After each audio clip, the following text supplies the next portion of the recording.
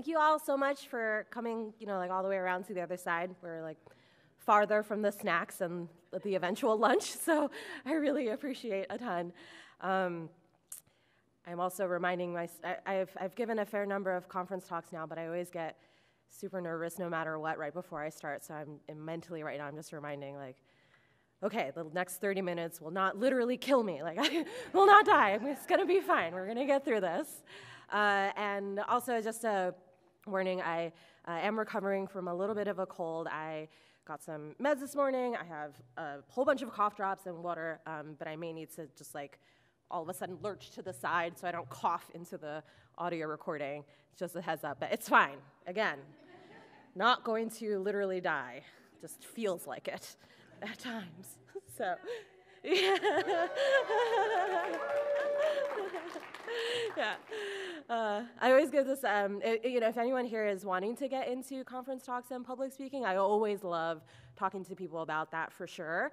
And a piece of advice I often give out is set your goal at the right level, where, especially with early talks, if you don't die, that should be a success. So again, kind of on this theme. Anyway, actually introducing myself. My name is Kay Wu. It's short for Katherine Wu, and I've been a Ruby developer at New Relic for a little over 3 years now. But the way I got into software in the first place was I went to a Python-based bootcamp called Hackbright. Fun fact, a lot of people who attend Hackbright are huge Harry Potter fans, and so I would like to point out that I am wearing a Harry Potter shirt today. Yes, I actually made this, so we can also talk about that later. Really proud of myself. Yeah, anyway, it's super cute, if I may say so myself. You can come compliment me about it later. It's cool. So even though I went to this Python bootcamp, I am super into Ruby. You can tell because I dyed my hair to match, right? How many people have that level of commitment? I even have Ruby-shaped earrings that I wear now when I come to conferences. And, of course, it's just really great that I didn't pack my pearl earrings instead. So bad. Okay, all right. So stuff that this talk is actually about. I'm going to cover a little bit the two main programs that I've been running at work for these last couple years. Talk a little bit about why I think having those sorts of programs or similar ideas are just a good thing to be having in general. And then the core of the talk is around 3 general principles I've come up with for running these sorts of continuing education programs. We'll see how those principles come up in the details of how I've implemented them. And then I'll just send you off with some final thoughts and hopefully have some time for questions at the end as well. So there are 2 programs in particular that I'm here to talk about today. The first one is the Technical Book Club. I've been running for over 2 years now, where we read about 1 to 2 chapters of a technical book each week, and then we meet with somewhere between 2 and 20 people to discuss the contents of what we just read. And I would like to note as well that I was working on a different project, but decided to get some stickers designed for it as well, so that's how you know that it's a legit program, right? It's got some stickers, which I have some as well, so feel free to come ask me for those later. So that's the first one, Technical Book Club. The next one is, so this is a brief showing of some of the books that we've been able to cover in these 2 years. So pretty excited about a bunch of them. They're not all Ruby-specific books either. The topics vary by a fair amount. So if you want to learn about different kinds of concurrency models, like Matt's mentioned in the keynote this morning, the book on the bottom left there, 7 concurrency models in 7 weeks, was one that we read that I thought was really excellent and pretty accessible as well. And don't worry so much about remembering specific titles or anything here later. I do have a bunch of resources linked if you're looking for recommendations later on. Okay, so that's the first program. The second program is one that we call RubyConf. So again, it has a sticker and it also has a cute name, so totally legit program as a result now. And this one is one where we meet weekly and I book a conference room at the office and we just pick approximately 30 to 60-minute long conference talk and just watch it while we eat lunch together and maybe have some discussion afterwards. So this is usually probably around 10 to 15 people there. And in the past year and a half that I've been running it at approximately 1 talk a week, sometimes a talk will span 2 weeks, but through doing this means I have watched over 70 conference talks on topics ranging from parsing to refactoring to performance, all sorts of really interesting things out there. So let's talk a little bit about why these are good ideas, in my opinion. I gathered a couple quotes from attendees of these programs, and someone was like, oh yeah, it gives me shiny hair and clear skin, and in just 3 visits, I grew 2 inches taller. Oh my God. I've been 5'2" since 8th grade. I reached adult height in 8th grade, so that would have been really amazing if someone wants to sell me that. But some legit quotes I did get from people include, all of the learning, none of the stress. Isn't that pretty amazing? So it's because it's set up to not feel like school, if that's something that you were always a bit turned off by necessarily. Another quote I got from someone is, watching conference talk is a whole different experience when you get to talk about them afterwards with folks. So that's kind of a huge benefit from attending conferences like these in person, right? We have the hallway track afterwards, we get to discuss with each other, but we'll have to go home afterwards, and it's not always easy to get to conferences regularly or for a lot of people in different experiences, and yet we have so many resources available to us on the interwebs, and so it's a way to address that kind of experience too. So in a little bit more detail, I'll go over why continuing ed, why group learning, and why at work in particular. So for continuing education, I really think that the first reason for this is it's fun. It's really fun to keep learning new things. It keeps your excitement alive and gives you a break from the day-to-day stuff that you might be having to handle. I think it's good for your current job that you're at right now because you can often apply the content directly to your work. For example, someone said, RubyConf is such a great thing because we watched this regex talk and I totally just used it in researching a customer issue. So you can learn things when you're not under pressure for dealing with a fire. Someone said this, which is one of my favorites, which was, I get to notice all the gaps before they become fatal flaws. And so ideally, you might be able to prevent some of those fires in the future even with having some more context. And regardless of what background you may come from, it is not possible to know everything that is out there. So for example, New Relic has a very large code base that's several years old. We write a book about refactoring. We're also an enterprise software application, which is why we read a book on patterns of enterprise application architecture. All of those things ended up being pretty helpful in a day-to-day basis. I think it's also good for your long-term career because, again, you can learn things the easy way rather than having to necessarily pick it up through experience and the hard way. But it also gives you the potential for discovering new areas of interest. For example, we read a book about error handling in Ruby, which led to someone giving a lightning talk covering some of the content that we had in there and wanting to dig into it a little bit more. So why group learning in particular then? For me, the number one reason behind this part is I am trying to use peer pressure pretty deliberately on myself. I got to a point where I was tired of saying like, oh yeah, I'll do that someday.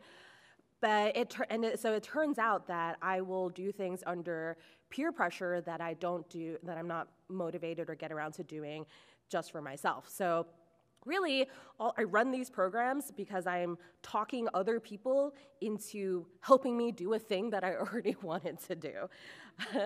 I think this is known as a forcing function, is a terminology I've heard, which is any task, activity, or event that forces you to take action and produce a result. So for example, book club is every Monday afternoon from 4 to 5, and so every Monday afternoon at 3 p.m., I am getting on top of doing that reading because I want to show up having been prepared for that. It's also really helpful group learning, I think, because you're doing it in a very active and reinforcing sort of way. You are going over the material at least twice, maybe more. First by reading through something yourself, then through the discussion, and then sometimes even after the discussion, if new points have been brought up, I might go back and okay, really reinforce and get this into my brain. We discuss questions like, how come chapter 4 says one thing, but chapter 7 says this other thing? Or we might ask you questions like, what did the author mean by, et cetera, and what else is going on there? Sort of trying to synthesize and pull all of these things together. One of the attendees says that it's that human interaction that really helps lock the knowledge in. And I think that having this discussion really enhances the experience of reading these books. Someone else even noted, I'm not the most social of people, and yet learning socially happens to be how I learn best in the end. So I think overall, you can end up learning a lot more than you might otherwise on your own, because it includes learning about what not to trust as well, that you don't have to just take the author's word for it. In the discussion, we'll often present multiple sides of the argument, and people are willing to disagree as well. Some of the books that we read are considered classics in computer science literature and whatnot, but sometimes it also means they were published 20, 25 years ago and whatnot. For example, that enterprise application architecture book I mentioned, a lot of the patterns we look through there, so those of us that were newer to the field were a little bit like, oh, at one point, this was a thing that was discussed and given a name, but in our experience so far, it's been taken care of for us by frameworks such as Rails. They've implemented a lot of these patterns. So knowing about them helps us better understand, the shoulders of the giants upon which we are standing. But we can also know, we don't necessarily have to go forth and use the patterns directly as is. We can get a bit more context and updating it for what we're facing currently. And then why at work in particular, which is something that I feel has been a huge part of the success of these programs. Well, for one, it's just really convenient, right? We have to be there already anyway, so that's really helpful.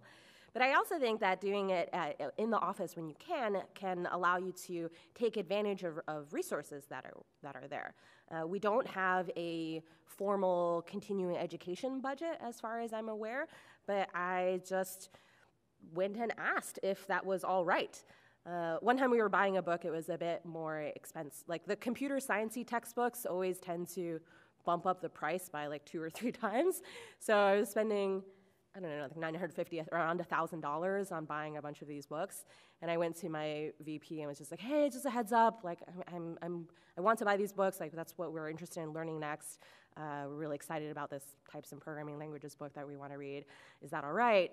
And my VP turned to me and was just like, Keiwoo, I spent $1,000 buying donuts this morning. Please spend $1,000 buying some computer science textbooks. It's not just the money resources as well. Having it within the office allows us to take advantage, I think, of extra time in between other projects and tasks that we're working on. And we have the conference room and snacks and whatever else, the amenities are all there. And I think I've mentioned this a little bit so far already as well, but again, I learn a lot better from these topics when I can try to find a way to make that material more directly relevant to what I'm doing. If I can apply it very practically and immediately, that will seal in that knowledge so much more quickly. A fair amount of the time in these discussions, like we're reading a slightly more theoretical one right now, and I'd finish a chapter and just be like, okay, that's cool that they're describing that this is a thing that exists and is a thing that you can do, but what do I use it for? This is often a question I have. And so in the discussion, we can brainstorm like, okay, well, maybe there are pros and cons, like in this kind of situation, this is why you'd want to know about this particular technique or strategy. It's also really fun in a way, and this was a little surprising to me, but just in terms of the developing relationships aspect of doing this at work, through this we get to interact with people we might not normally have projects that we're working with. So other engineering teams across the company. Folks from the support teams are welcome to join as well, folks from the training teams. And it's just really nice to know a lot more about what's going on at the company outside of my own immediate bubble there. People end up finding like-minded folks that they can either try to pair program with at times or mentor or be mentored by as well. And it's really rewarding to me to see those relationships blossom. And lastly, another benefit was setting the discussion a little bit, kind of trying to drive a little bit what people are getting to see at work.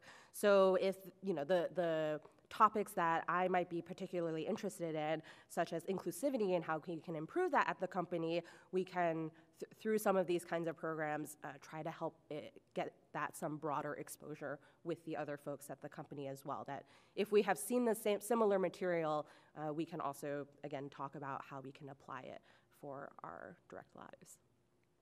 So the 3 general principles that we have in common here. Well, so some of the common challenges for these sorts of programs I think that come up in people's minds are it adds overhead. It's more coordination than if you were just doing something on your own. You may not want to get stuck managing it necessarily. You don't, maybe you want to work on other projects later. You don't want to be on the hook for this forever. It's not your core job as a developer after all. And, as a result as well, it can be easy to push aside with other deadlines. So I'm going to introduce these 3 general principles, and then I'll go into more details about how they're applied in the programs that I've been running. So the first one is to make it easy. And this is to try to reduce the overhead as much as possible. A lot of times people will come to me and sort of be like, okay, you do all these different sorts of things, like that's so great, whatever. And I'm like, okay, the secret is you just set the bar really, really low, so low that it's hard not to do it instead. Ideally, there's an option where all people have to do is block off the time and then just show up. So my goal in running these programs is I only want just enough involvement to keep things alive, but not more than that. Because sometimes people will say, oh, wouldn't it be great if we, prepared exercises or there was homework? And I'm often like, that's a great idea, but we don't need it necessarily to just keep it going. So if you want to invest the time now and do it occasionally, that's really great, but we don't have to commit to that on an ongoing basis necessarily.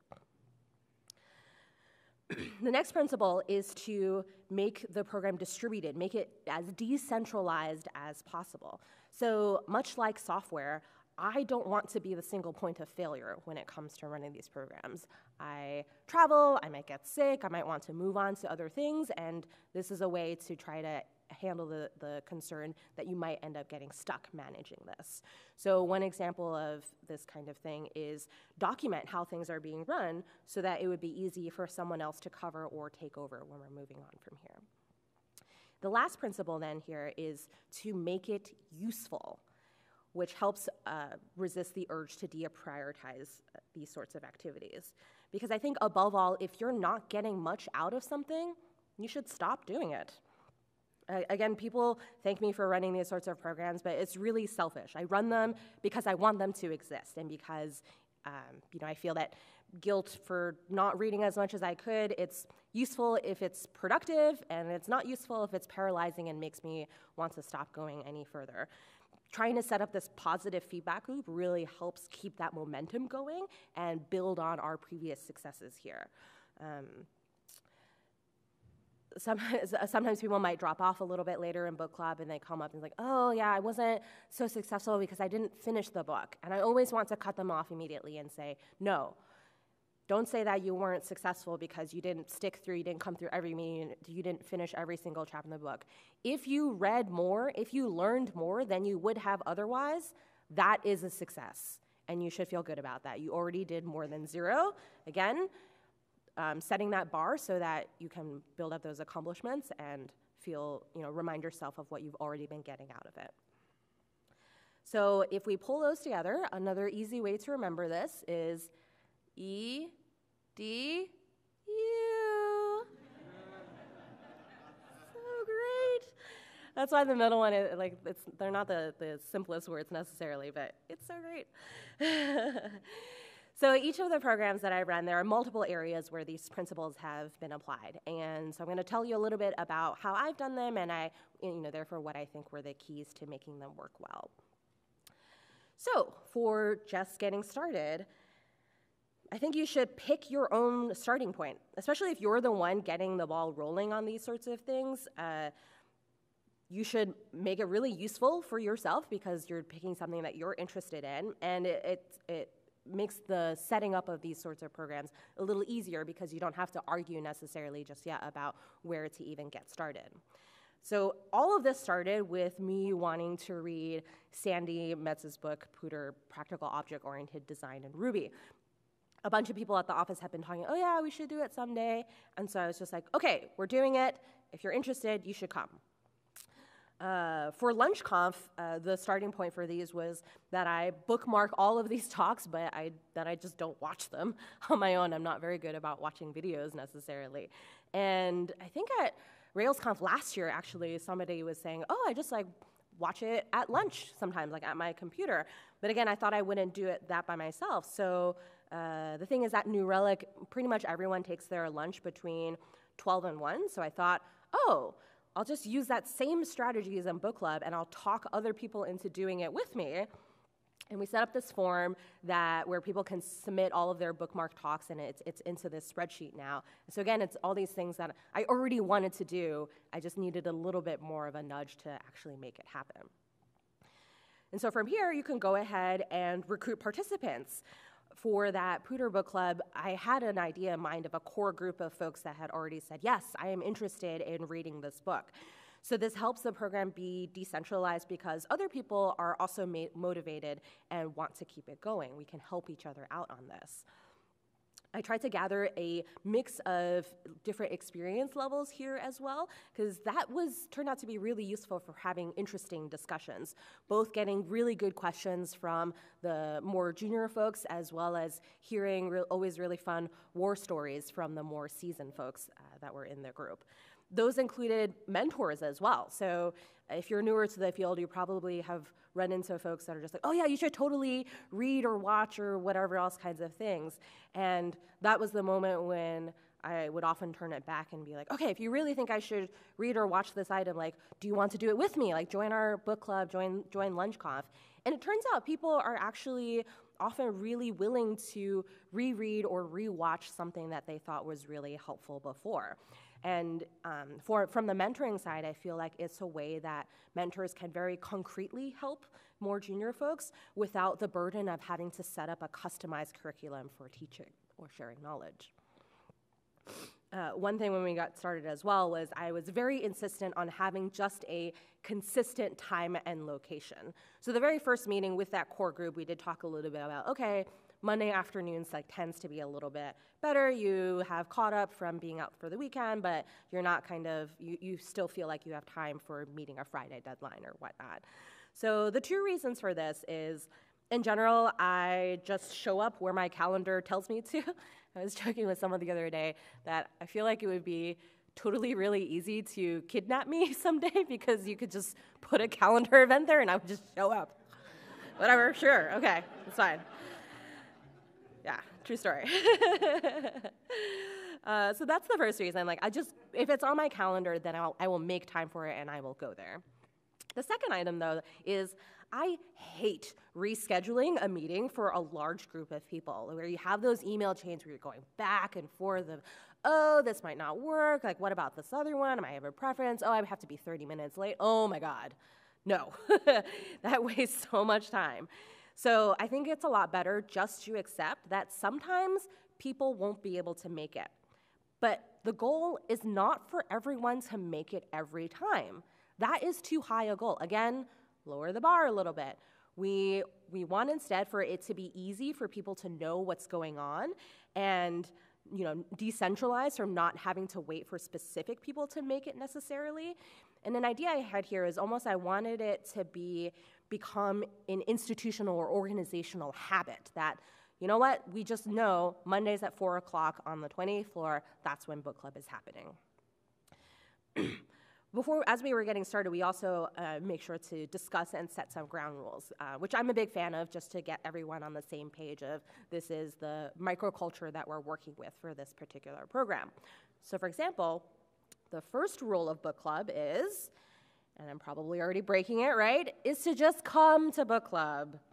That's the first sticker that we have there. Just come to book club. It's okay to come, even if you haven't done the reading necessarily, because it turns out people are really good about not asking for summaries necessarily. They can still ask questions, and for folks that have done at least some or hopefully more of the reading, in trying to explain what was being covered to other folks as well, learning by teaching it to someone new.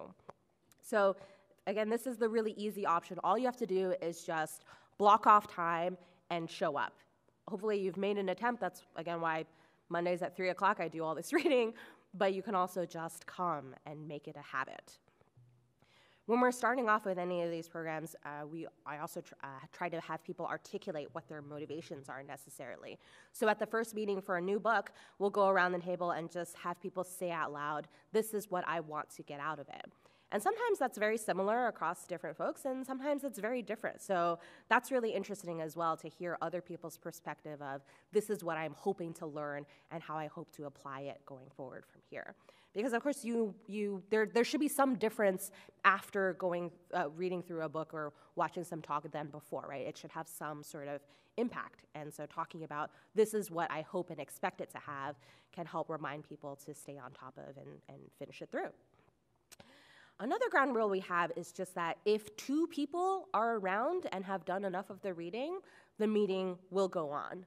So this is just one of those things where it's like you only need 2 people to have a discussion going, right? We're setting the bar low, and it's extremely easy algorithm for whether or not to keep a meeting. Because even if you have a consistent schedule, again, I don't want to get into the conversations of, oh, should we cancel? Should we put it off? Like, again, if we have 2 people, it's happening.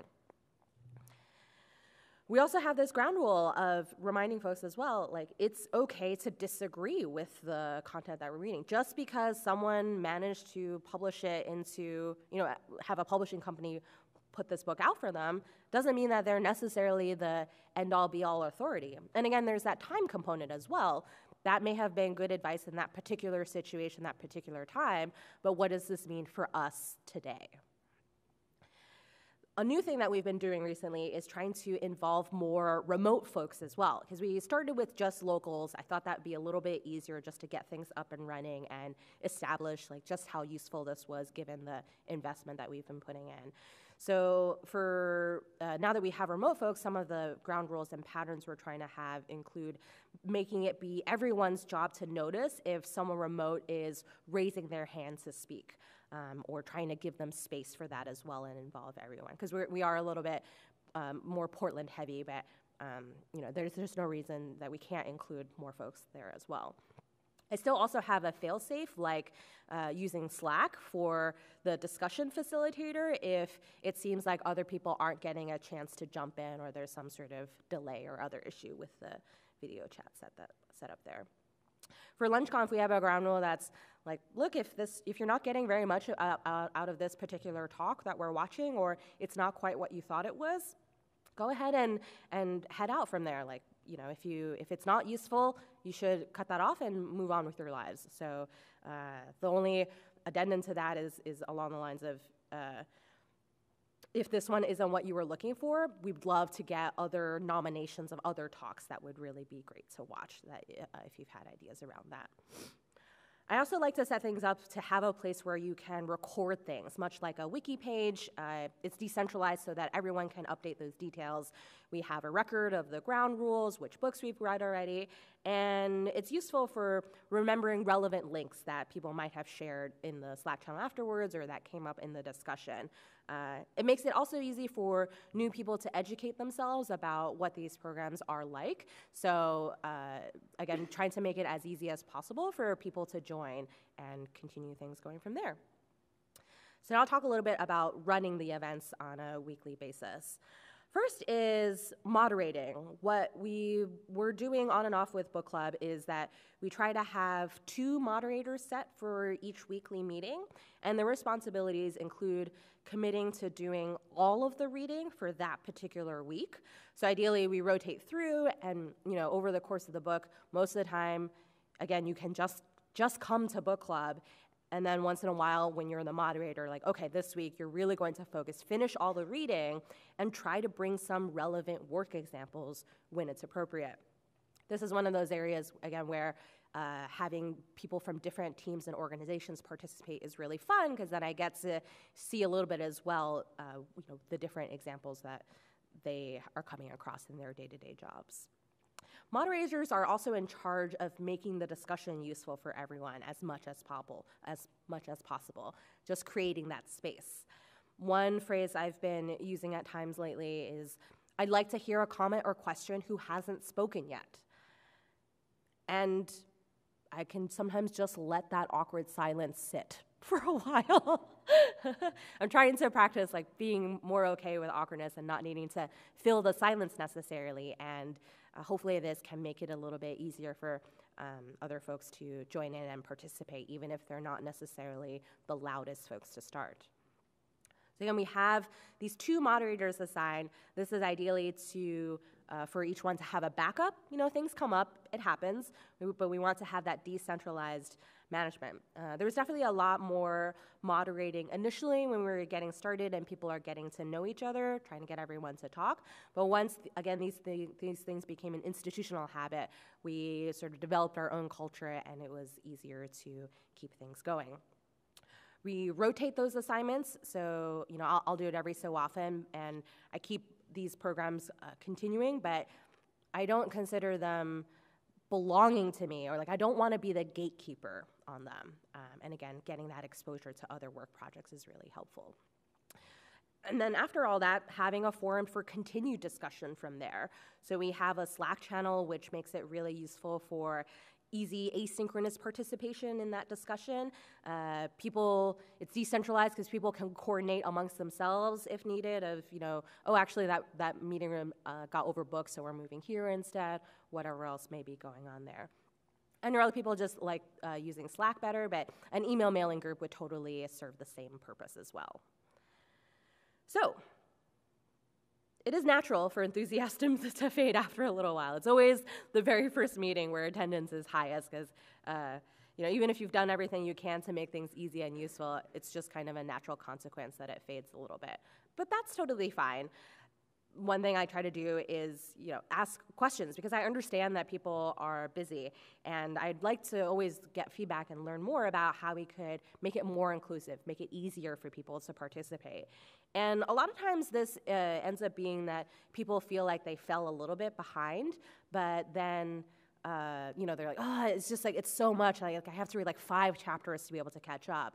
And I can tell them, having read a bit more of those, is, oh, actually, this is a book where the chapters are fairly independent from each other. So really, all you have to do is just do the 1 chapter for this week. And if you get a chance, it would be great if you wanted to. If you think you're going to learn something from those previous 4 chapters, we've collected the resources. You can reference back and kind of catch up with what the discussion had been.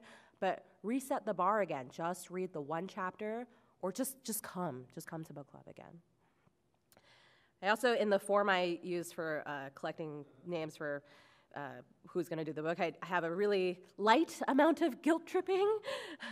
It's a question that says, I commit to making an effort, and there is only one acceptable answer. The answer is yes. So I haven't been able to run an A/B test necessarily, see how effective it is, but it's a good reminder to folks anyway of oh yes, I got a book, and I do want to do this for myself as well. And that's where it comes in of reminding people that no one is forcing them to do this. You signed it up for it in the first place because you thought you were going to get something out of it, and I have no real investment over whether someone follows through on their own learning goals. I want them to succeed at whatever they're prioritizing, and sometimes just having a conversation about, oh yeah, actually we do think that that's going to be helpful in some way, and you should keep going. So then, for choosing the next item that you might cover, we often have some sort of voting or submission process, which helps people be involved. They get invested because they have kind of more of a stake in the game, and more likely they come. So again, I have a variety of specific recommendations if you want to get started. There's a blog post with a link in the last slide of this talk. For choosing the next book, we often have a mix of nominations that are language-focused and also not language-focused. Sometimes we even have exercise-based books, because it turns out that the language in the examples doesn't matter that much, I feel. We're going between the original refactoring book and then the refactoring in Ruby book, and it turns out that the language translated one had some poorer reviews, I think. So we went ahead with the original, and I haven't really written very much Java before, but for the purposes of understanding the examples as discussed, it was actually not so bad to follow along with them. Another recommendation I've had is that we have a spreadsheet with a bunch of nominations on there, and it's been really helpful to try to buy a copy, just one copy to start of each of them, to stock our Office library with them, so that when we're voting, people can grab the book and flip through it and see a little bit like, oh, just in general, this is kind of what's involved. Oh, that's actually like not as intimidating or not as thick a book as I thought it might be once I can see that in person. And then later, we can place the larger order if we decide on that particular book. For choosing the next talk, again, we have a spreadsheet from all the nominations that people have submitted. And so the moderator picks 3 options from that spreadsheet, and then everyone votes amongst those 3 options. So it's kind of the reward for being the moderator, is you get to drive the discussion a little bit of, these are the 3 topics that I'm really into right now, and everyone else can submit further preferences after that constrained list. So some variations on a theme for similar programs that I have popped up at the office. One is called Business Time, which is, we were talking about what is even involved really in going to business school and getting an MBA. And my boss was talking to me about reading business case studies, and it turns out you can just buy those. You don't have to pay like 6 figures plus in order to get access to them. So that's really interesting for those of us that were wanting to, like, what is involved for like a CFO's job? Like what decisions are they making? That was really interesting. The security team put together a themed book club for them as well, trying to learn new techniques and share knowledge of it with the broader community. Our support folks are on the 5th floor, and so they started one called 5th Floor Book Club, which is focused on topics that are more directly applicable when you're in customer-facing roles. So still technical, but more along the lines of, like, I think they read a book on different operating systems that they might come across when dealing with support tickets. And one of my favorite ones that got started is called Introvert Book Club. And the description for that is, no talking aloud, just stop by and read near your friends. I think it's so great. Again, like, you have that group accountability. It's, people wanting to work their way through Office library books, but you don't have to do the discussion if that's not what works for you. One other one, I learned about this at a lightning talk at RailsConf earlier this year, is RubyBookClub.com, which is a podcast and Twitter discussion going through a series of books. Right now they're reading Sandy Metz's newest book, 99 Bottles of Oop, I think. And so I think this is really good if you work for yourself or for whatever reason you feel you may not have the room to get this going at the office. One more idea is a thing that they called Self-Conf, which was something someone organized as just a one-day event at their office. The case that they made was, all we need is like $100, $200 for food to provide people for lunch, and we can essentially run our own conference from talks that people have said or gave in response to the question, what were the best talks that made you a better engineer or served some other purpose for you?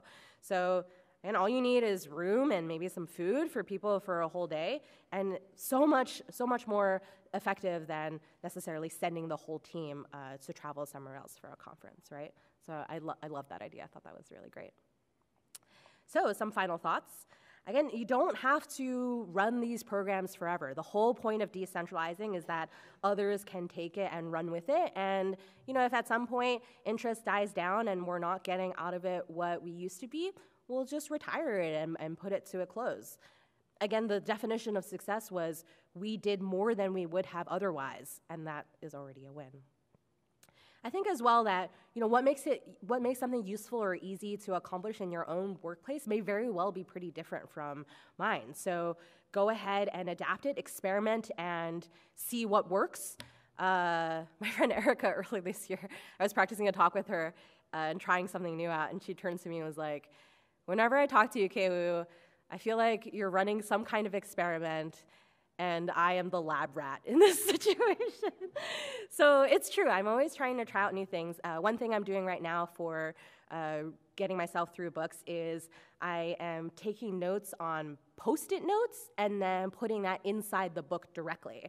Because they belong to the office technically, so I don't feel quite comfortable highlighting or writing all over them. And taking notes in a notebook, then I have to match them up necessarily. But putting it directly in the book, then I just flip through oh yeah, I had a thought or a question, and now it's directly linked with the section that I had the question about.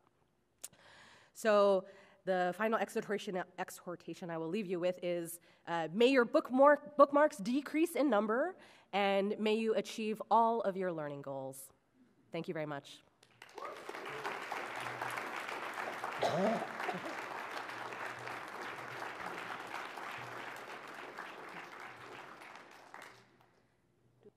So the question was, I've talked about these two different programs, Book Club and RubyConf, and the question was whether they are run in parallel or alternating, pretty much, right? That's the question.